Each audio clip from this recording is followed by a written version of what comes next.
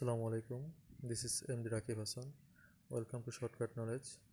আজকে আমরা শিখব কীভাবে অতি দ্রুত সময়ে রসাগু নির্ণয় করা যায়। We can start it. রসাগু নির্ণয় করার সময় আমরা দেখব ছোট মানটিকে দিয়ে বড় মানটিকে ভাগ করা যায় কিনা। এখানে সবচেয়ে বড় 12। প্রথমে দেখি আমরা 3 দিয়ে 12কে ভাগ করা যায় কিনা। 3 4 12, অর্থাৎ 3, এখানে রসাগু হবে না, 3 বাদ। তারপর 6 দোকানে 12, তাহলে 6 বাদ, তাহলে এখানে রসাগু হবে 12। একইভাবে 12 দিয়ে 24কে ভাগ করা যায়, 12 দোকানে 24, সো এখানে রসাগু হবে 24। তারপর 4 দিয়ে 12কে ভাগ করা, 3 4 12, 4 বাদ, 6 বাদ, 6 দোকানে 12, সো 4 6 12, রসাগু হবে 12।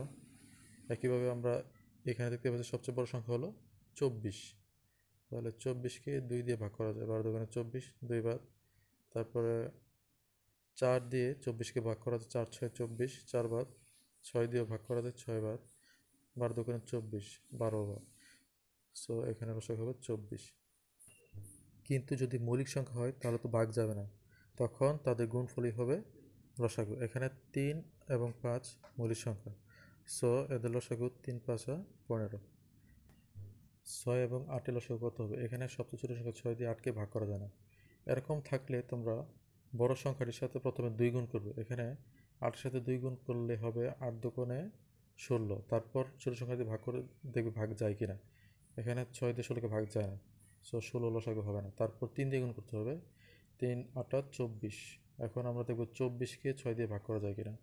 4 6 24, হ্যাঁ ভাগ করা যাচ্ছে, সো 6 8 এর লসাগু হবে 24।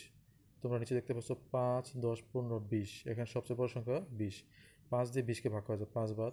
10 দিয়েও 20কে ভাগ করা যায়, 10 বাদ।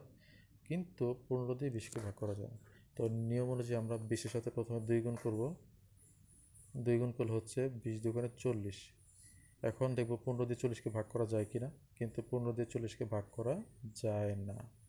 সো এখন আমরা 3 গুণ করব, 3 20 60।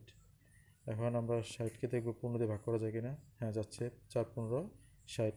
সো এখানে 5 10 15 20 এর লসাগু হবে 60। এইভাবে তোমরা আশা করি যে কোনো ধরনের লসাগু করতে পারবে।